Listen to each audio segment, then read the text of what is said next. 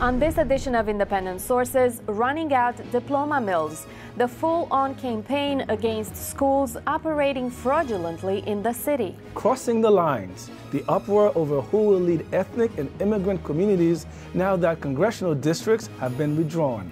And ushering in a new era, a new direction for the world's leading research center on Black history.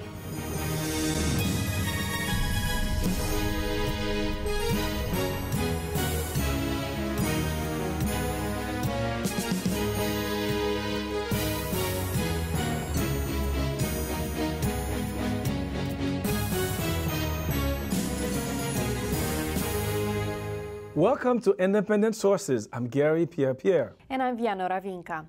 You may have seen them while sitting in your subway car. Posters of men and women telling stories of spending thousands of dollars for a diploma that was not worth the paper it's printed on. This is a campaign called Know Before You Enroll, a collaboration between the Department of Consumer Affairs and the Mayor's Office of Adult Education. The program was started in direct response to increasing complaints from New Yorkers who were being had by schools that promised social mobility through education. These diploma mills are so rampant in the city that Crain's New York recently listed them as among the top 10 frauds perpetrated in the city. I spoke with the executive director of the Mayor's Office of Adult Education about these diploma mills and how they were targeting immigrants in particular. Thank you for being in studio with us today. The Bloomberg administration, quoted by the daily newsletter Crain's Insider, called the problem the top consumer fraud in the city. Explain how serious this all is. So what we're looking at is the growing concern that New Yorkers are spending tens of thousands of dollars either in federal loans or personal debt to enroll in education and training programs that don't yield the outcomes that they're promised. So what we're hearing is that people are enrolling after being promised quick fixes, jobs that pay six figures. They spend a lot of time, a lot of money, and too often at the end of the program, the degree that they're given isn't meaningful either in finding a job, being recognized by an employer, or being able to transfer credits to another program. So we felt the need to educate New Yorkers about how to make smart choices about education and training programs and equip them with the tools they need to be able to enroll responsibly while they want to look to improve their skills. And this is not a new problem, though, what we call the degree mills. Why now has the problem become more severe in recent years? I think there's a couple reasons. One, certainly with the economy as it is, people are looking increasingly to improve their skills. People are going to find jobs and seeing that they don't have the qualifications to get perhaps the kind of job or work in the field that they're interested in, and so they're increasingly going back to school. I think this is a national trend across a lot of sectors, but we're seeing people going back for GEDs, for occupational certificates, for associate's degrees. At the same time, we're seeing more and more programs popping up to help meet that demand. Unfortunately, some of them don't have the rigor of instruction and the quality of outcomes that we'd like. And so what we're finding is that people are being kind of hustled in and being told that there's an easy fix for something, and then at the end, the program just doesn't deliver. And the city program that you work for is called Know Before You Enroll. Tell us specifically how you hope to address the problem. So what we're doing through Know Before You Enroll is helping New Yorkers understand the issues around student lending, making choices about training programs, how to get help if they have incurred debt, as well as how to compare their options. And so we've created a testimonial ad campaign featuring real New Yorkers sharing their stories, essentially saying, here's what happened to me. I had a bad experience, or I feel like I got ripped off, here's how I got help, or what I wish I had known, here's what you can do. And so we're encouraging New Yorkers to call 311 or go to nyc.gov to compare their options when looking at a training provider, reading student reviews, looking at how much it will actually cost, making sure they understand that financial aid is most times actually loans. It's not free money. It's money that you have to pay back with interest. We're finding that a lot of people are unaware of that very important detail.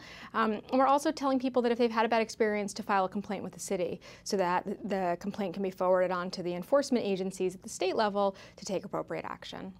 A few months ago, when you actually launched the program. You had a campaign of advertising in the subway. Tell us more about that. Well, so we felt that the most powerful way to help us get our message out was to have real New Yorkers share what had happened to them. And so we found several dozen people who were willing to share what their experiences were, admit that they had been in some ways lied to or suckered, and that they felt that they didn't have a good experience, and they wanted to help protect other New Yorkers by sharing what happened to them. And so we feature 4 people, 2 young men and 2 older women, and really just, you see that their stories run the gamut from one woman who went to a school that was an absolutely illegal, unlicensed, fraudulent school that took $6,000 of her money in cash, and she wasted 11 months of her time and didn't get any closer to her dream of becoming a nurse. Another young man took out $19,000 in loans at a school that promised they would help him get a job. He got the degree, and at the end he found that the skills he had learned were largely worthless. He couldn't transfer his credits to another institution. He couldn't find a job, and he since defaulted on his loan. He now owes $25,000 and has very little to show for it. So we just thought it was the most powerful messages were from real New Yorkers to help make sure that other people who may be in similar circumstances understand what they should consider before they sign on the dotted line. Speaking of advertising, how big a role does advertising play for schools who may be unlicensed to attract people? For unlicensed schools, we don't know because it's such an unknown area. We don't know how many there are. We think there could be as many as hundreds throughout the 5 boroughs. I believe that with unlicensed schools, it's more often than not word of mouth, people hearing through the grapevine that there's a program or a school that they can go to. But we know that in general, when people only know about 1 or 2 different education and training options, they don't feel equipped to be able to make an informed choice. They might just choose the program or the school that's closest to them or that they heard about, but it might not be the right fit for them, or it might cost much more than they're financially able to bear. You see in subways pretty often advertisements for various types of schools. Are they schools that, could they be schools that are unlicensed? No, I think almost every single one of the ones that advertises on the subway is a licensed school. And one of the things that I think is important about this campaign is that we think that there's really a spectrum of educational providers, whether they're for-profit, not-profit, private. We think there are a lot of really great for-profit providers out there, schools out there, many of whom are offering a top-notch education. Unfortunately, there's a growing number of bad actors in that industry, and so we're helping to let New Yorkers know how to protect themselves. We also know that having a license isn't enough to feel equipped to just say, sign me up. We want people to make sure they ask smart questions, ask to sit in on a class, ask if their credits will transfer, ask how much their monthly loan payment will be, make sure they know the answers to those questions before they sign up. And don't feel pressured, I guess, is the last thing I would say. People often talk about signing up the day they go, being told, you got to get in tomorrow, we got to get you in. And I think that one of our messages is trust your gut. If something sounds too good to be true, it probably is. Given that most people who fall prey to these kind of schools are immigrants, are you at all reaching or considering to reach out to community leaders to make the bridge with these people? Yeah, we've had a lot of conversations and really good meetings with different leaders, community-based organizations, people who work throughout the 5 boroughs. We have materials for this campaign translated into 8 languages. We're going to begin doing some advertising in community and ethnic newspapers because we know that people, we need to reach people where they're getting their information, and whether it's through their faith-based organization, through a community center, through the local paper that they read, we want to make sure we get the message out. Is there a particular recourse for people who have fallen prey to these schools to get their money back? Honestly, it really depends. It depends on the nature of what happened. It depends on the type of program and whether it was licensed or not. What we're encouraging New Yorkers to do is to call 311, which they can do 24 hours a day, 7 days a week. There are operators that speak 175 languages. They can file a complaint anonymously.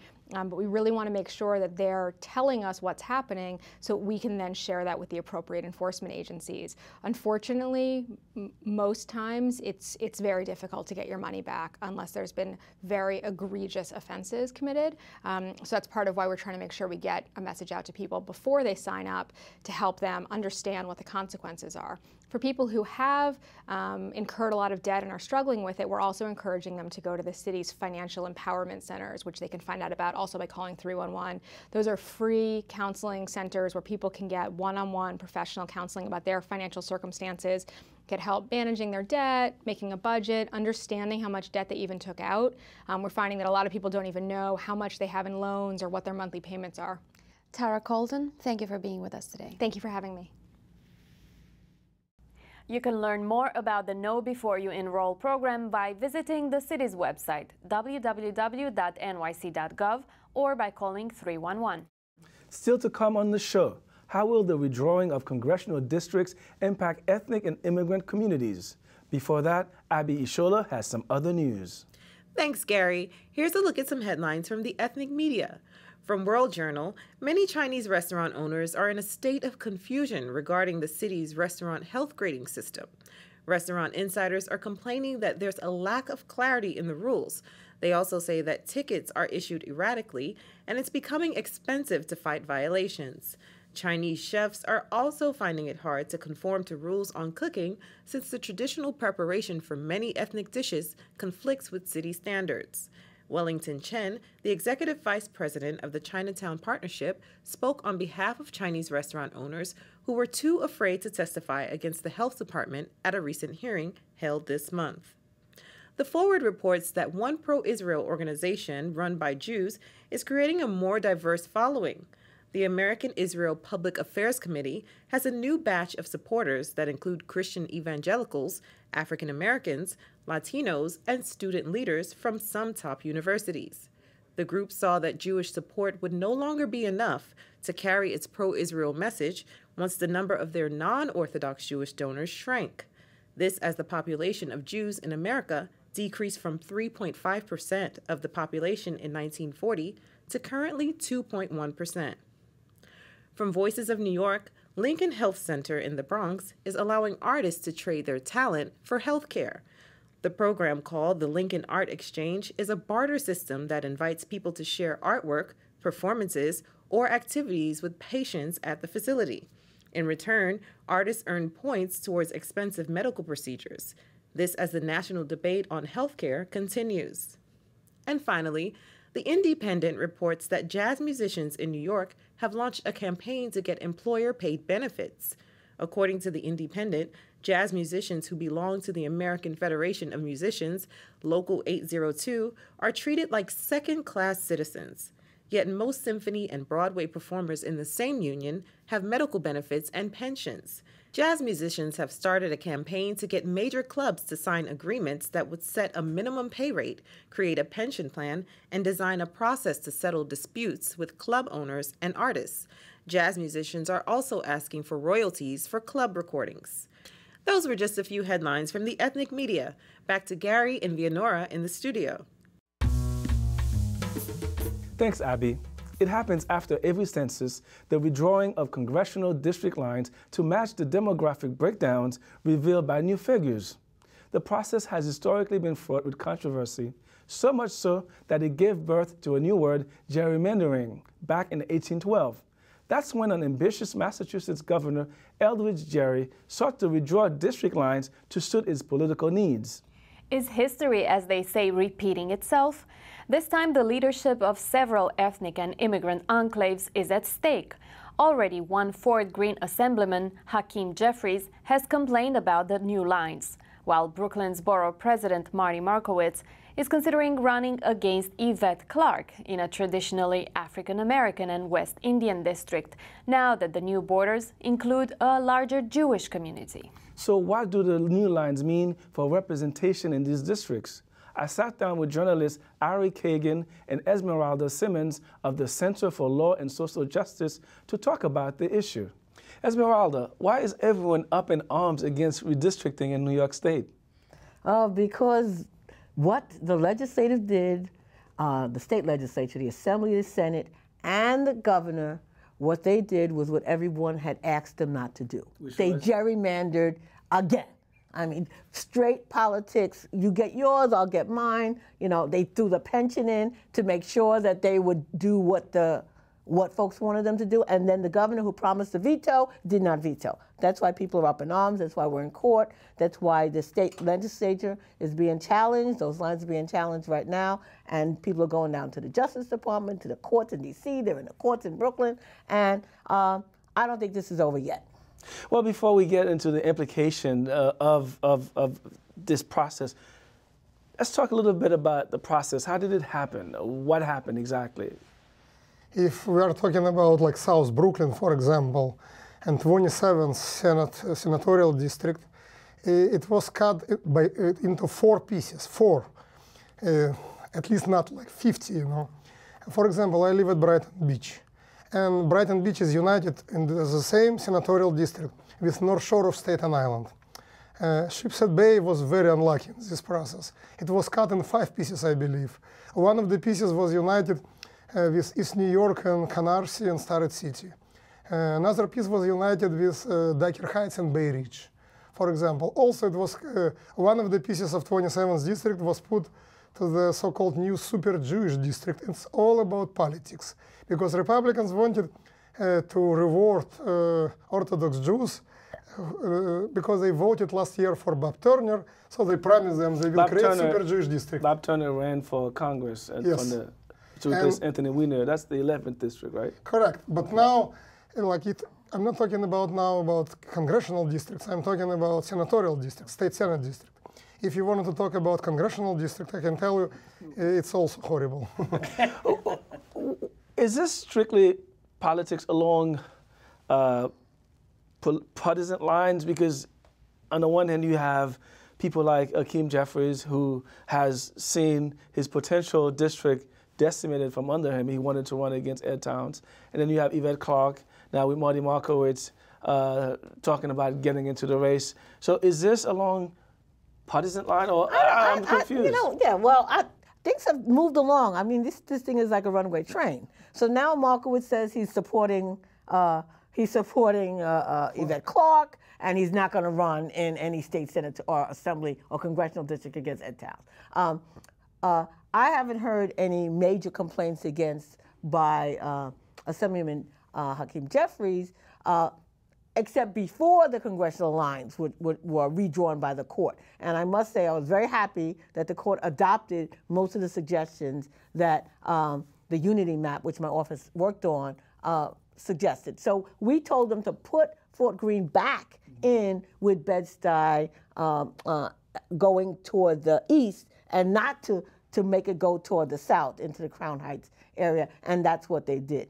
So they reunited that part of Brooklyn that has been united for a long time. So I think that Hakeem Jeffries is in the same situation basically he was before the election, before redistricting. And if he chooses to run, he chooses to run. By the way, my organization, we don't draw lines for incumbents. We draw lines for voters. That's why I hear what he's saying, because everyone thinks this is about who's running or whatever.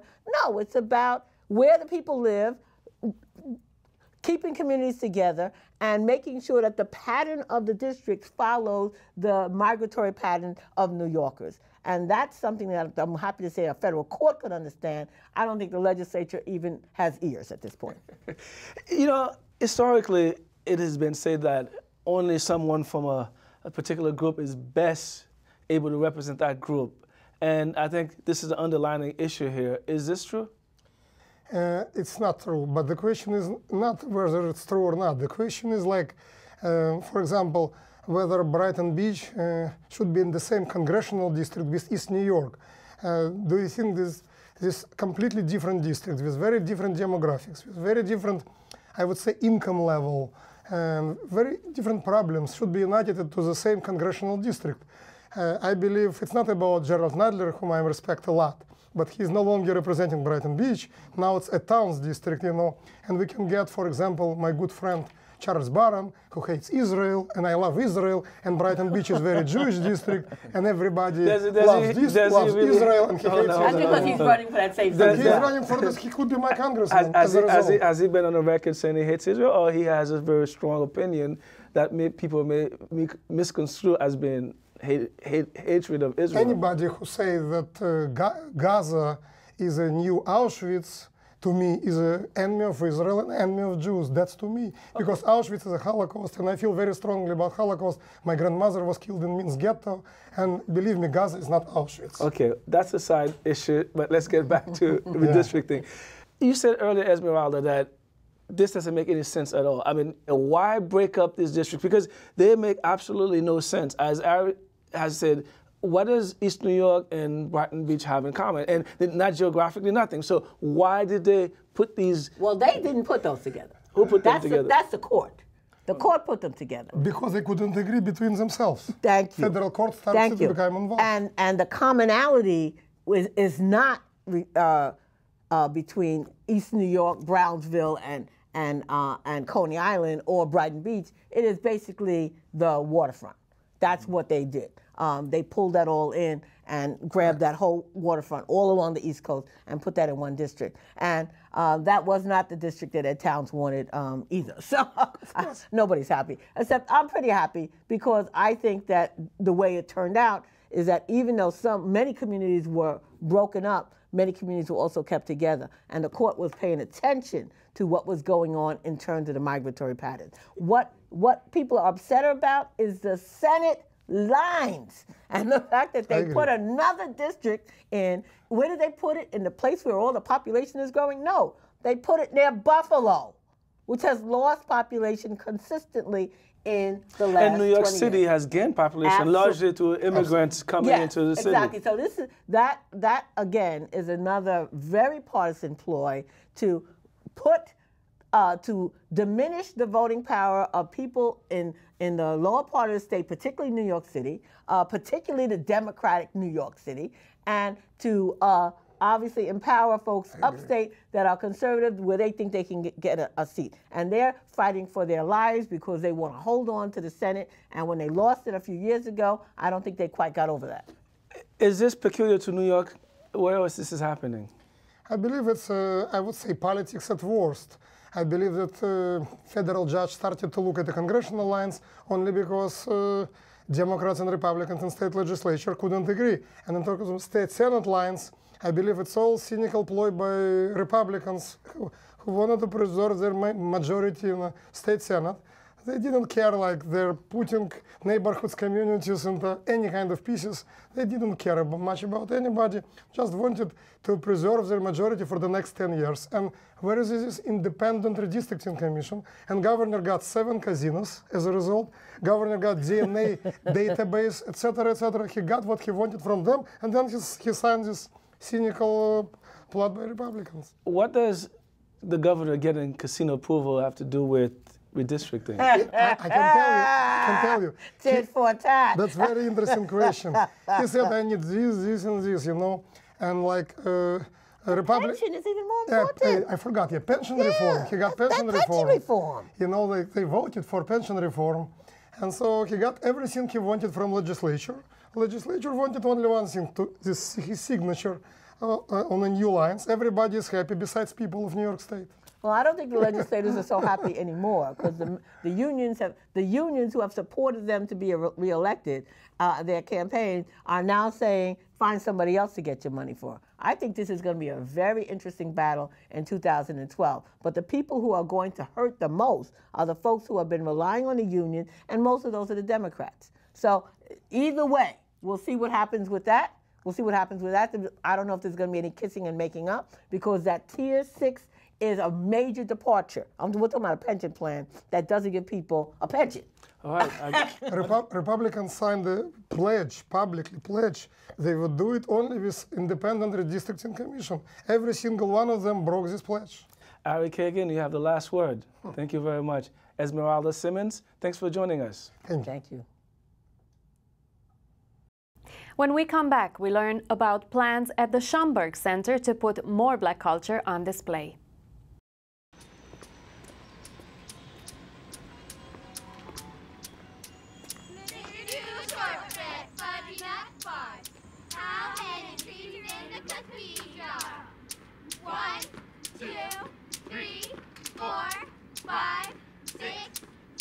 The smallest moments can have the biggest impact on a child's life. Take time to be a dad today. You realize that 49 million Americans struggle with hunger? That's 1 out of every 6 Americans. These people are around us every day. They're our friends, they're our coworkers, their kids go to school with our kids. Sometimes we're not even aware that they're struggling. This problem is closer than you think. So is the solution. Play a role in ending hunger. Visit feedingamerica.org/hunger and find your local food bank. Finally from us tonight, Dr. Khalil Gibran Muhammad has a famous last name.